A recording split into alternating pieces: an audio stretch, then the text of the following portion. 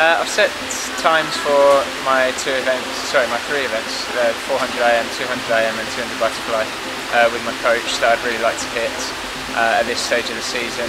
Obviously we've had quite a big break after Olympics, come back and done a lot of fitness work so that we can be ready for this meet. Resting down very slightly, just coming off the meters slightly this week, just so we have a good chance of performing well. I don't know if my times are going to be good enough to make the finals, but obviously that's an aim to try and get to. But in terms of my personal goals, I would just like to do some personal best times. Yeah, definitely. It's always good to work with Kev, my coach, who's very good at freestyle-based work. He's had a lot of good freestylers, and that's helped me to improve my freestyle. Obviously, for the individual medley, it's very important. It's the last leg. You want to be able to get through that. You're not going to have a lot of energy coming onto the last 100 meters, so you want to have good technique so that you can swim fast. And yeah, that showed last week. I was really pleased with my time. I never thought I was going to be able to do that, especially under heavy training as we were. So yeah, very happy with that.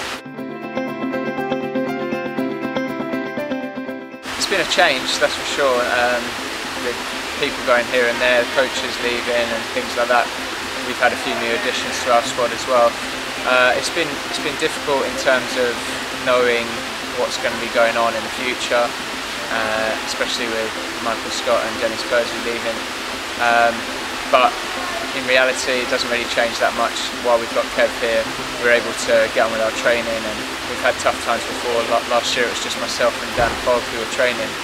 Everyone else left our squad, but we managed to carry on, and we both qualified for World Championships, and this year it's the same, we swam at Olympics, so we're just looking forward to training hard and just keep focusing on one day at a time.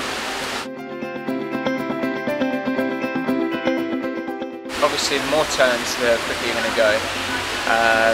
For me, someone who's a bit shorter, I find it difficult to gain as much as some of the bigger guys in short course, which is generally why I'm not as good short course as I am long course.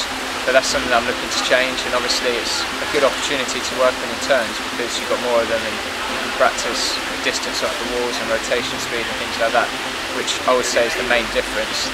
Rotation speed that you can gain so much more when you're doing short course, which is just quicker, and you have less distance to go between the walls, so you kind of just bounce off, and it enables you to go out the first 100 or 200 quicker than you normally would, because you get that, you can see the end coming closer, so you only have to worry about a few strokes, whereas normally you got the more and you kind of pace it through the length as well.